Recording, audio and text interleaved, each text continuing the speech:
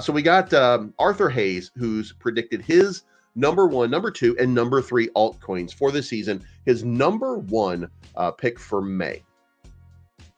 He says that he believes that he wants a balanced approach, by the way, advocating for a focus. He suggests keeping an eye on promising altcoins. He says that Solana, Dog with Hat, and Dogecoin are the ones that he thinks are going to have the big gains for this week. He asserts that accumulating important assets during the market correction will help investors yield significant return when the market stabilizes and begins to climb. He describes his approach as buy in May and go away, highlighting the potential gains for investing in crypto during these summer months. So his number 1 token is Solana, where he thinks that Solana is going to have a massive and big run. Then he predicts that the number 2 altcoin for this cycle is going to be Dog with Hat as his number 2 win for May. And then number 3, he thinks that Dogecoin is going to have that big run. And Dogecoin, by the way, coming in right now at that buy zone. Now, of course, this article is a couple days old. Okay, so when we were looking at this before,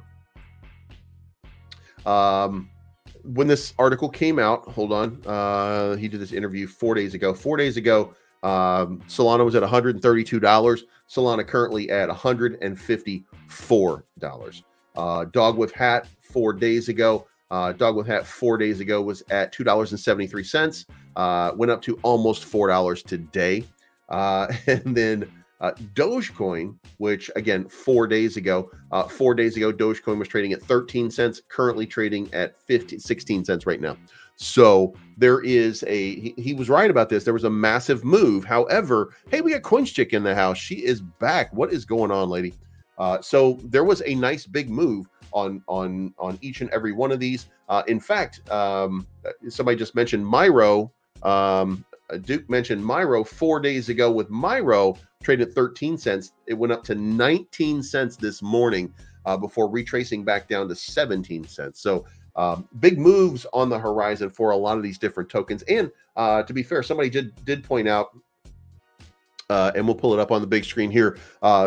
Ben is having a move today. They've got an announcement coming today. They've had this. Let's break this out.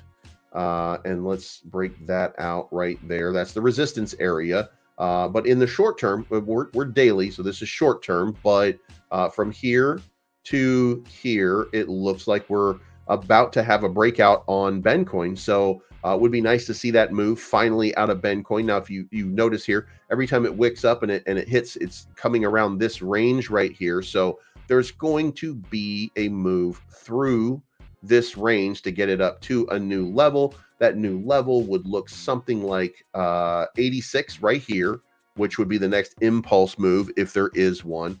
That impulse move would be, and I've got this kind of light right here, but would be that area right there on the impulse move at around 86. And then if it survives the test at that level, which it did not last time, by the way, you can see that right there, did not survive that one. Then you have the next impulse move, which takes it up to 11,048. Now, that would probably put it at around a $10 billion mark or $10 million market cap. So I could see this happening. I think that Ben really feels like it's going to do a 50 million to 100 million market cap very soon, or soon-ish. So there could be that we've got some more excitement coming from Ben Nation over the next little while. So, but again, I'm not partnered with them anymore. So what I'm telling you is not, it's not my hyperbole for blah blah blah blah. You know what I mean? Like I don't. I truly think that just because Ben is who he is, that it's going to have that fantastic run, and that if you're holding some Ben at some point, just consider he's going to do some kind of crazy, it's going to come crazy. And Tech says, get ready to see a big dip on Solana.